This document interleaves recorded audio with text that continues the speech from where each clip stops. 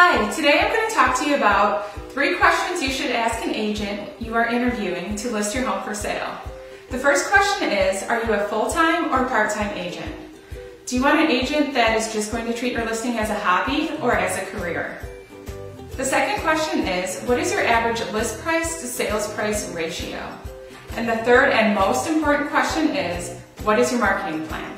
Listing your home for sale in the MLS and putting a sign in the yard is not a marketing plan. A good marketing plan consists of knowing how many people are actively looking for a home like yours, how many people are looking at your listing, and how many people your listing has reached.